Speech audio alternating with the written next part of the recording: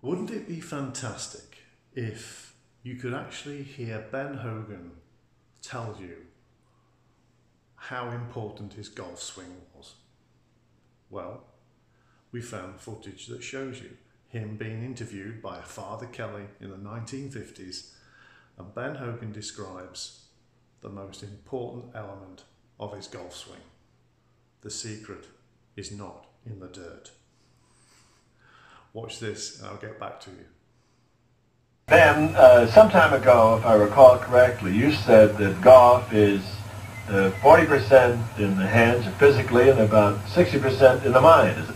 Do I get it correct? Well, as a matter of fact, I believe it's about 30% golf swing and golf game and 70% between the ears. Oh, very good. I mean by that is so many fellows have a wonderful golf swing, even as a matter of fact much better than mine, but they haven't trained themselves in competition to think the thing out for 4 days. That's 72 holes, 18 holes each day. They've trained their muscles and their golf swing, but they haven't trained their mind to coordinate and to keep going for the 4 days, you know, and think these things out. Yes, it's management out on the course. Well, if I catch it correctly, they have the ability. It's just bringing it out of them. Huh? They have plenty of ability. As a matter of fact, golf, a game that you would play here, for instance, and a game in a golf tournament, that's two different games entirely. You play a little different, you think a little different, and that's the thinking that some of the fellows do not have, only because they haven't trained themselves in enough competition and worked hard enough, actually, between the ears to keep all their faculties together for 4 days. I'm so glad you say that, because so many people play themselves down. They don't know they have the ability. When I speak to different audiences, especially young people, I look out at them and I can see the terrific power that they have. Power as writers or teachers, or the good that they could do in government and different things. They don't know how wonderful they are. As I make a comparison, it's just like that back in your old home state of Texas. I mean, the oil is there. They don't put it there. All they have to do is scratch the surface. It's there. Sure. But that if they get a purpose, you had a purpose, or you've never made your comeback. If they have a purpose, and we try to elevate that purpose to love of God, love of country, I mean, nothing will stop them. Once they realize how much they count, what they can do.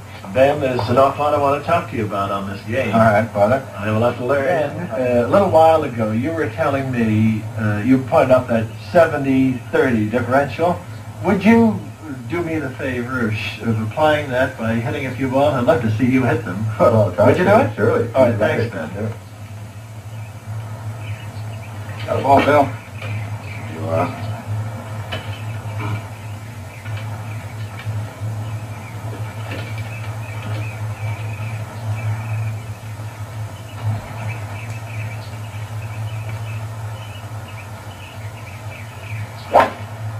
Three. Oh, you boy. How far is that? Father? How far is that, Ben? Oh, about 220.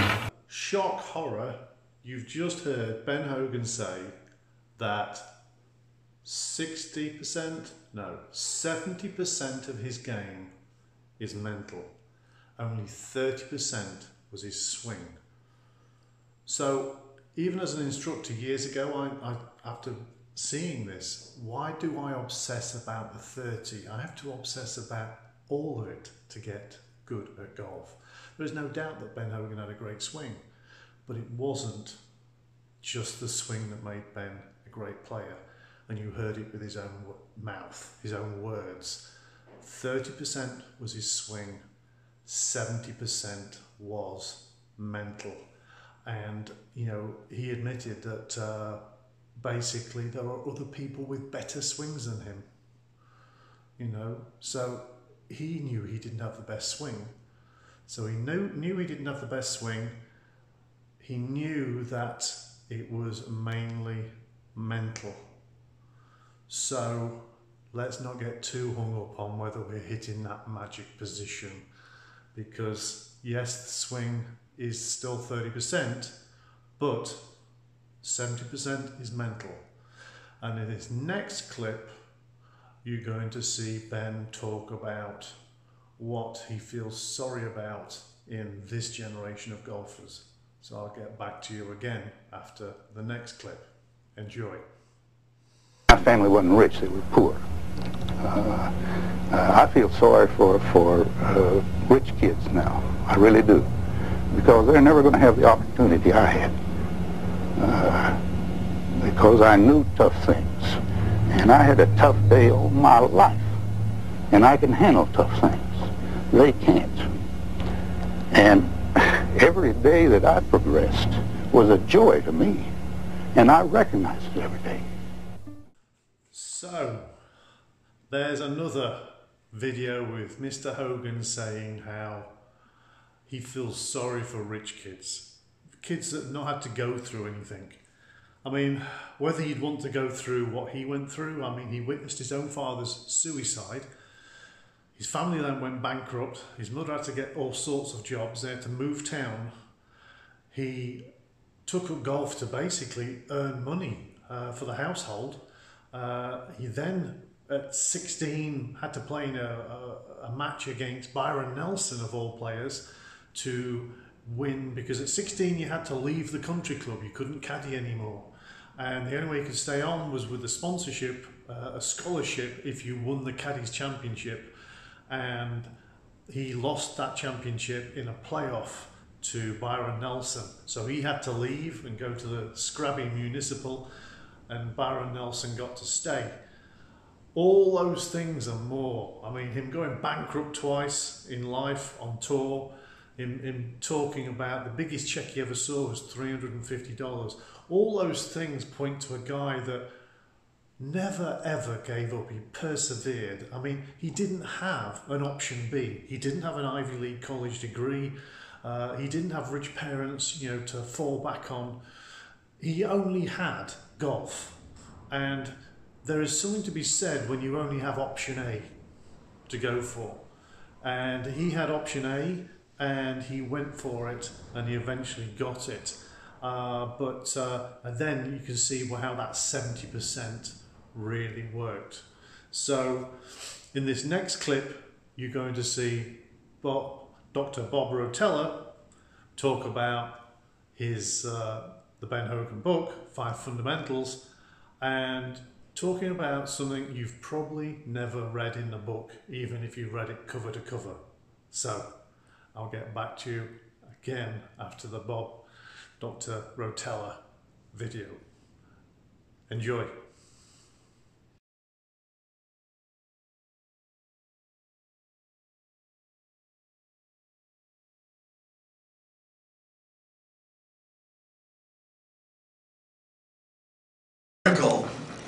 Well, it's right out of the modern fundamentals of golf, which I thought would appeal to all of you.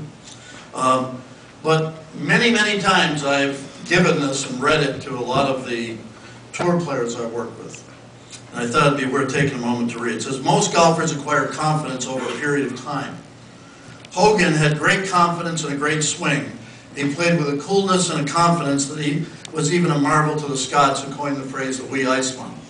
Of the two, the swing and the confidence, he attained the swing first. Even after he had a swing that would win tournaments, he still had periods of uncertainty. He describes how it happened. I never felt genuinely confident about my game until 1946. Up to that year, well, I knew once I was on the course and playing well, that I had the stuff that day to make a good showing. Before a round, this everybody can identify with. Before a round, I had no idea whether I'd shoot 69 or 79. I felt my game might go sour on any given morning. I had no assurance that if I was a little off my best form, I could still produce a respectable round. My friends on the tour used to tell me that I was silly to worry that I had a groove swing. And first time I saw that, I said, how many people in the world can identify with that? But my self-doubting never stopped. Regardless of how well I was going, I was still concerned about the next day and the next. In 1946, my attitude suddenly changed. I honestly began to feel that I could count on playing fairly well each time I went out, that there was no practical reason for me to feel that I might suddenly lose it all. I guess that what lay behind my new confidence was this. I had stopped trying to do a great many difficult things perfectly, because it had become clear in my mind that this ambitious over-thoroughness, my perfectionism, was neither possible nor advisable or even necessary. All you needed to groove were the fundamental movements, and there weren't so many of them. I don't know what came first, the chicken or the egg, but at about the same time I began to feel that I had the stuff to play credible golf even when I was not at my best, and my shot making started to take on a new and more stable consistency. Now, you'd be amazed how many tour players, when I read that to them, have said to me, that can't be in that book. I've read that book over 300 times. I've never seen that. And I look at him and I say, well, because when you were reading that book, you were looking for a way to perfect the golf swing. You weren't looking to hear Ben Hogan say, you got to get out of your way and let it go and make it simple. And it's been very useful for a lot of guys, which is why I share it with you. Because this is a game where you have to learn some skill, and you sure have to have a nice motion and a nice movement, but you also have to go out on the golf course and play golf. And like a lot of people, when they hear me talk about letting go, some people think it means I want you to be flippy or just all kinds of crazy things. I don't know. What it means is I want you to let go of conscious control over the motion. I mean, that's what you need to do when it's time to play the game. And so, I mean, I've started with a lot of players with that because I think it really hits the nail on the head for a lot of people who've been so bogged down in the golf swing that they haven't ever let themselves go play the game. So, there we go, the video from Dr. Rotella. And what does that tell us? It tells us that Hogan gave up on perfect in 46 and then started winning a lot more. Funny thing is, prior to 46, he'd won the PGA money list 3 times, Varden Trophy twice. So he'd been successful, but he didn't have confidence in his game.